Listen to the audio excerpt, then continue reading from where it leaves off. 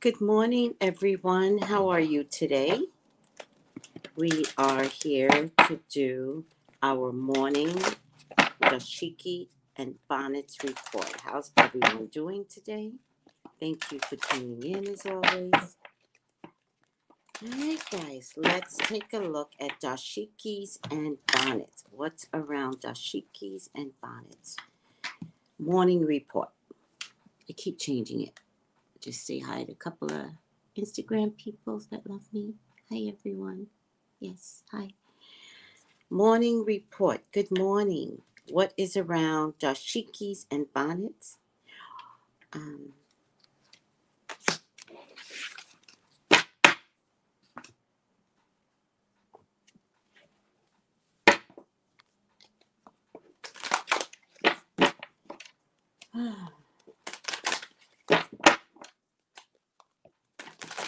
all right. Good morning, everyone. Hey there. Good morning. What is around dashikis and bonnets? What is around dashikis and bonnets? Oh, actually, let's wait on this one.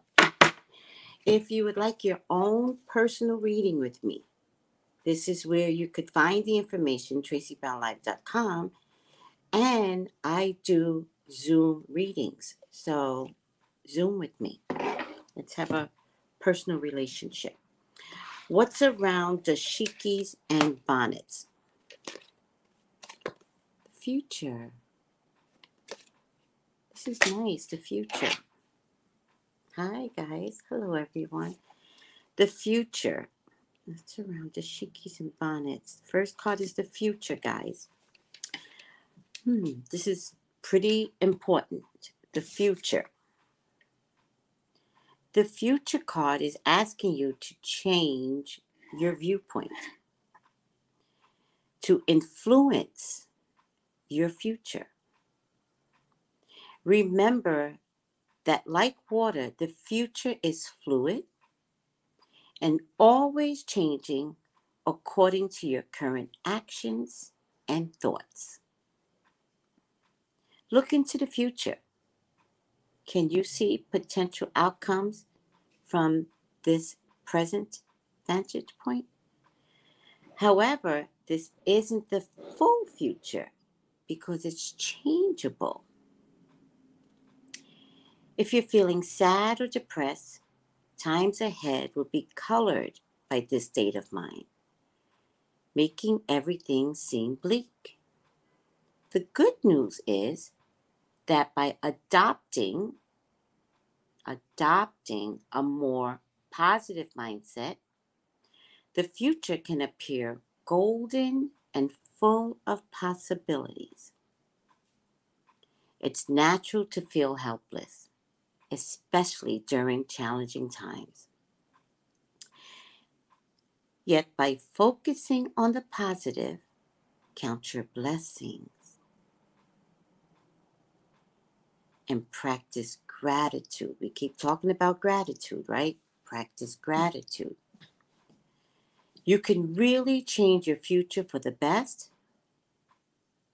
A good support network is helpful for you. If reassuring contrasts when you're feeling positive, the future can appear even more golden than you could ever imagine. From this favorable position of feeling positive, you can see clearly how your outlook and your inner dialogue, how you speak to yourself, directly have an influence over your future. Similarly, if you heard of the butterfly effect, which is one of my favorite theories, wings can have far-reaching consequences around the world. You'll be aware that changing just one thought or one action can have a direct impact on your future. The future can also ask you to claim your ability to see into situations on a spiritual level. Your gifts or insights are being heightened right now. Use this ability for yourself, use it for others, and for the highest good of all. And this brings me to a really good point, because you will hear me say, at this point, you will hear me say, be like Biden, right? And Biden is a healing president. He wants to heal the country. He has said that over and over. And I think that's what he's going to be known for. But in order to heal the world, it's going to be our due diligence to follow through, right? We as Americans put Biden in office. One vote on top of another vote, on top of another vote, on top of another vote, on top of another vote, put Biden into presidency. So imagine if collectively we were all in a positive state of mind, even in the worst circumstances. It can be done, even in the worst circumstances. So we're going to have to, I start my morning off communicating with God, right? I always say, good morning, God. And then I follow through with, good morning, Jesus. Both my parents had passed over, and I know they are constantly around. So I honor their presence by saying good morning to them too. Good morning, Mom. Good morning, Dad. Even when I was upset with my mom after death for 10 years, I still said, good morning, Mom. Because I knew whatever I was upset about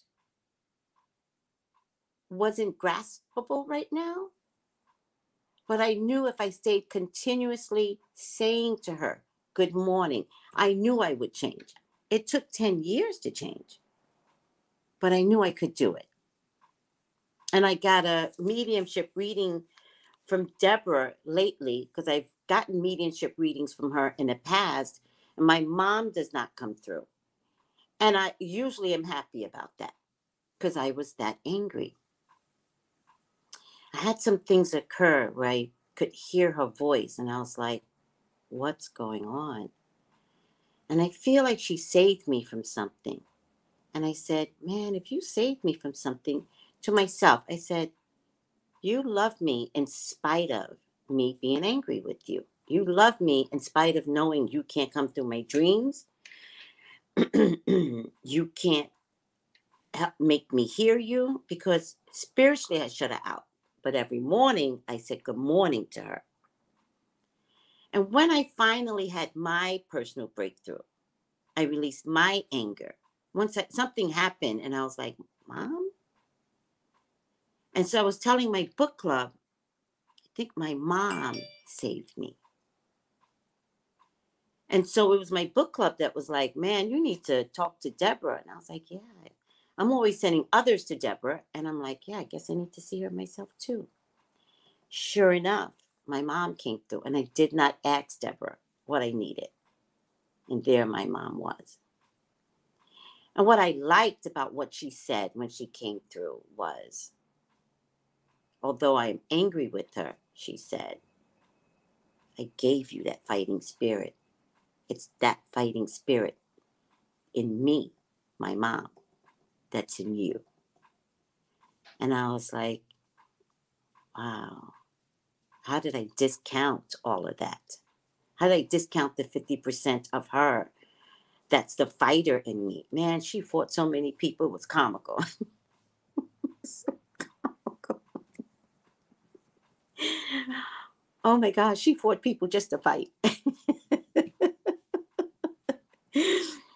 And my dad, who was an executive union leader, who also fought people, but did not fight in the same way. He was chill. He fought with contracts. He fought with city government.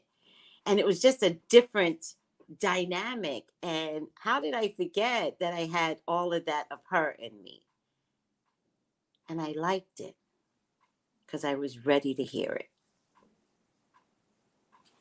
Changing your future in the midst of COVID, in the midst of financial struggles, find some peace, find a gratitude. Remember my Dear God journal? Find a gratitude every day. Wake up and say, what are you thankful for? I know you can complain. I got you. I'm not asking you to complain. When I couldn't find what I was grateful for, I've got these Dear God journals, and I'll show you guys. Handwritten Dear God journal. When I couldn't find what to complain about, it was hard to find a gratitude. So I started with something simple. I started with, thank you for letting me breathe, God. I didn't start with, thank you for letting me wake up, God. I was trying to find something that mattered inside of me. Somehow or another, I felt like waking up was automatic. But once I woke up, what am I grateful for? And I decided I was grateful for breathing. And this went on for years. Like sometimes it was just, I'm grateful for breathing. And then I would meet a homeless man on a subway. And they would purposely sit next to me. And they would smell. And I would say, many other seats. Why are you sitting here? And they would say, I'm going to ride with you to the end. Smelling. And I got to go to work, people. And I thought, all right, God, what's going on here? There was never a time a smelly homeless man would sit next to me and not give me a message.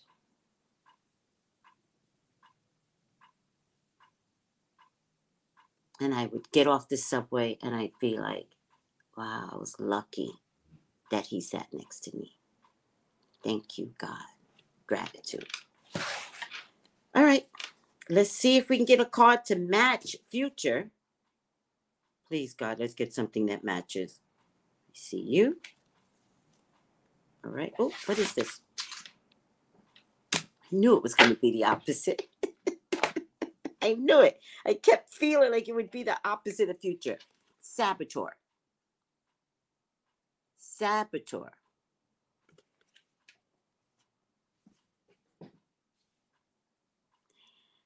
Highlights your fear of self-empowerment. I actually saw self-employment at first. And the changes it would bring into your life. Who is sabotaging themselves about their bleak future? Who's sabotaging? Because you need to stop. Do not sabotage yourself. Hi, Popcorn. What a cute name. Do not sabotage yourself. Highlights your fear of self-empowerment and the changes it would bring into your life. Guys and girls, I am all about self-empowerment. I'm all about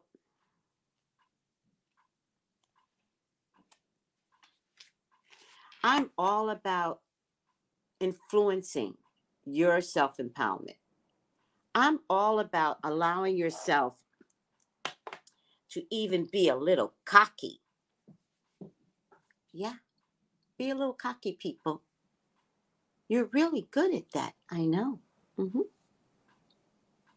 You're allowed. Even that is self-empowerment because nobody can take whatever you're doing away from you. You got this. No more fears. It's time to self-empower the changes that you should be bringing into your life. And remember, COVID is asking you to make those changes. COVID is. Saboteur. Fears and issues related to low self-esteem that cause you to make choices that block your own empowerment and block your success. When you make it in the alley, you will find that it calls your attention to situations in which you're in danger or being sabotaged or sabotaging yourself. Everyone has a saboteur spirit inside of them. Did you know that? Everyone has a saboteur spirit. And the way to handle the saboteur spirit is to feed it positivity, like we were talking about in the future. Feed it positivity, nurture it.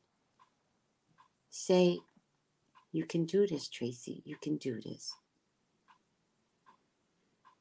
And if you're not ready to say that, it's okay to sit back for a while. You'll know when the timing is right to feed the saboteur spirit inside of you. And start with baby steps. I want to go back to school. I want to go back to school. And let that be enough. Because then something will show up. I want to be a nurse. I want to be a nurse. And then something will miraculously show up. And what will show up will be, you'll be surprised. I wanted to be a part of my local neighborhood community. And I spoke to God. I was like, how am I supposed to find these people? What do I put in Google? Because I didn't understand, like I was blocked on finding them. But then I just spoke it up to God. I was like, I want to be a part of my neighborhood council. Or my neighborhood, they used to call them watch groups or something like that. I was like, I want to be a part of that. And on social media, there was an advertisement to apply for a position in my neighborhood council. And I'm on my phone panicking because I'm like, and there's nobody around me because it's midnight. No, it was like 10 o'clock and 12 o'clock midnight was the deadline.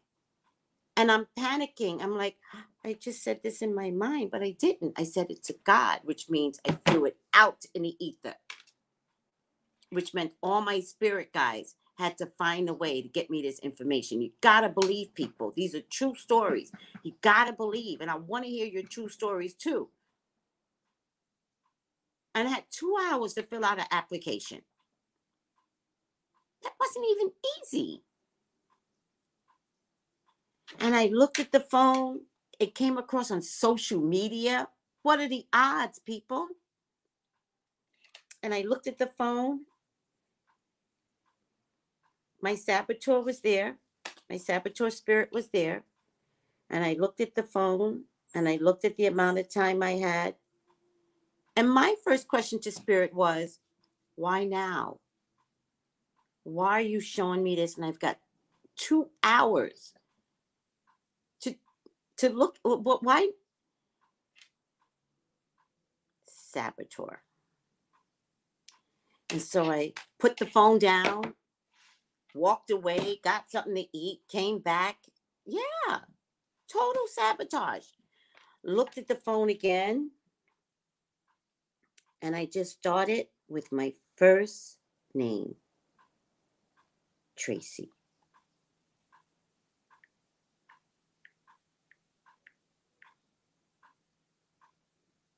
And then my second name.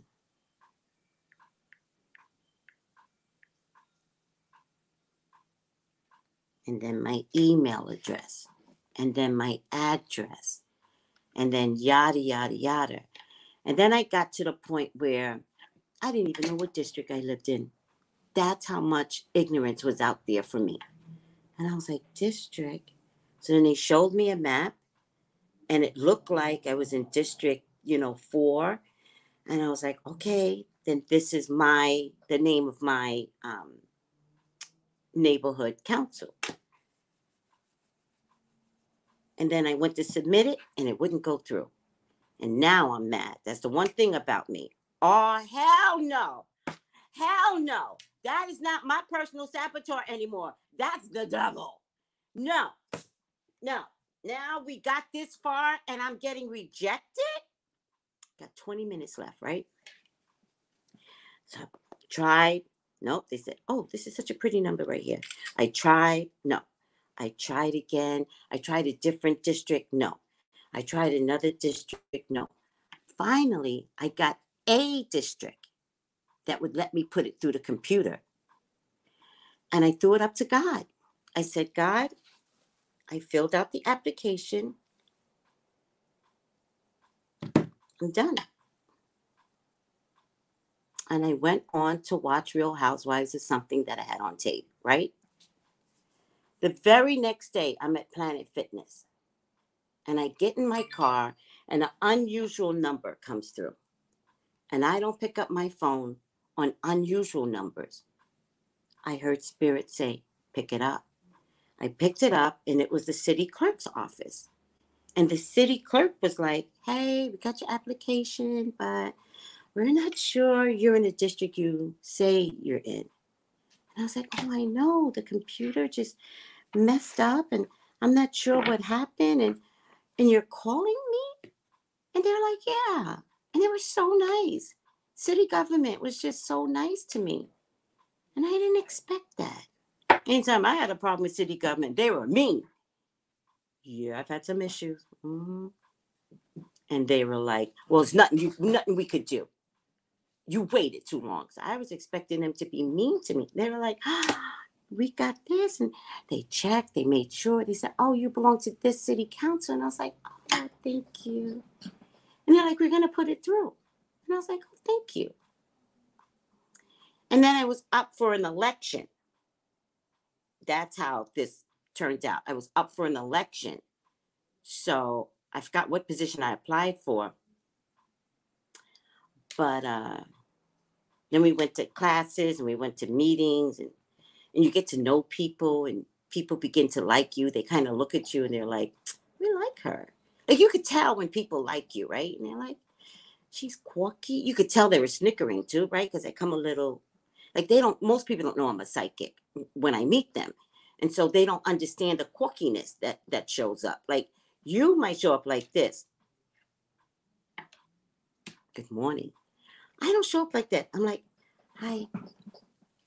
Okay, so I'm here. And then people go, we like her, but we don't know why. And she's so quirky and different that it's actually making us feel uncomfortable, but we like her. In any case, the election went through and I lost. And I was okay with that, right? I'm not going to sabotage myself. I know I could do this next year. I'm ready to do this next year.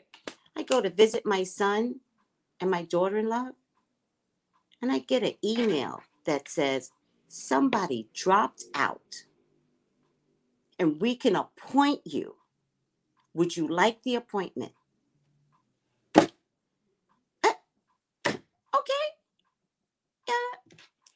Yes.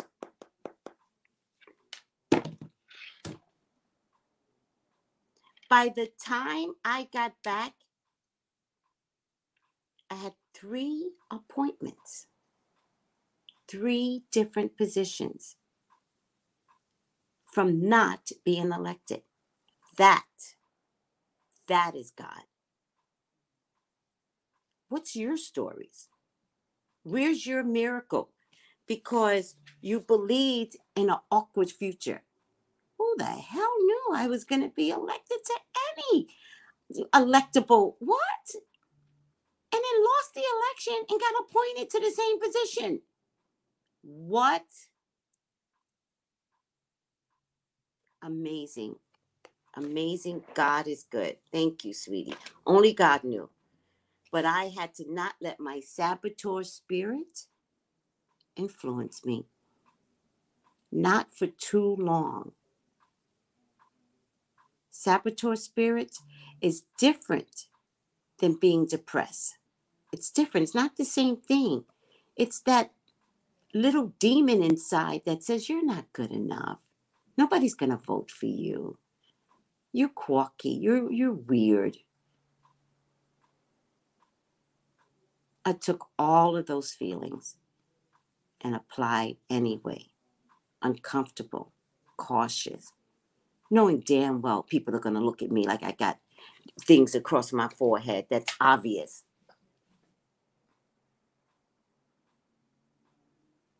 I don't think shyness is a saboteur spirit. Shyness, I don't believe, is a saboteur spirit. I think shyness is a way to read the room. It's a saboteur spirit if you just want to be somewhere and not participate, right?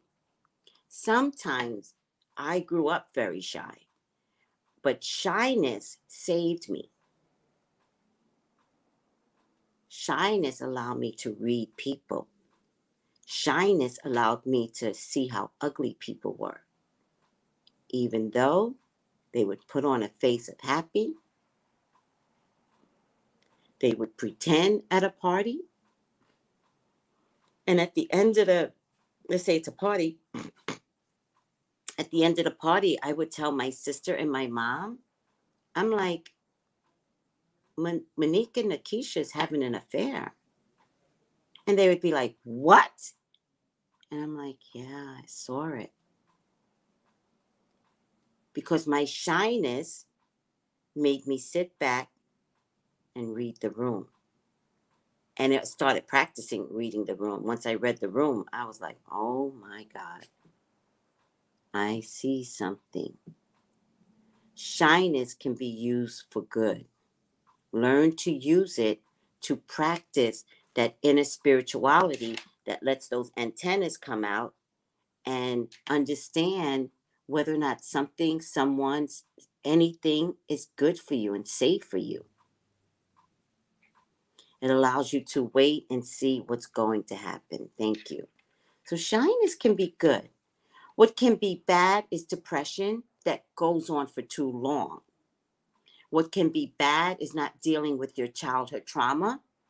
If somebody said, you can't do that, you'll never graduate college. Not you. And a lot of teachers did that. And you had to have good parents to combat the saboteur spirit.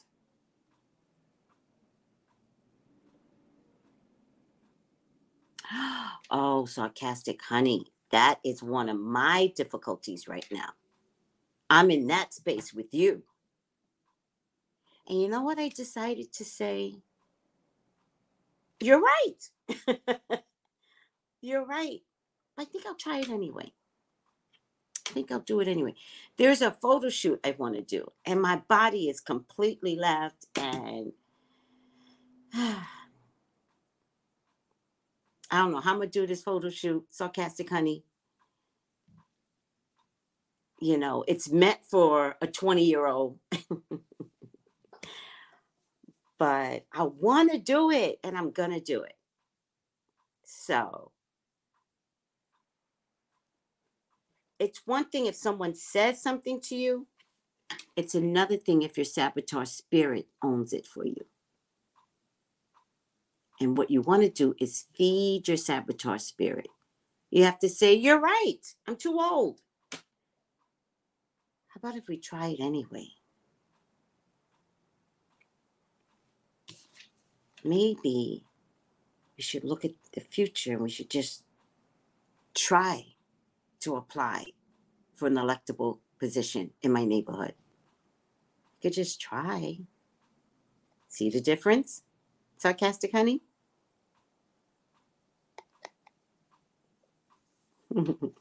Maybe you're introvert, extrovert. I'm identifiably an introvert. But all my life, I wanted to be an extrovert. And so I fed my spirit.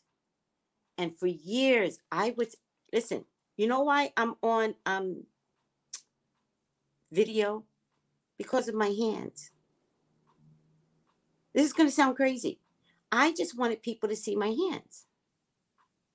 I didn't know my hands were going to be a tool for tarot reading. But I used to say, I've got the cutest, fattest hands.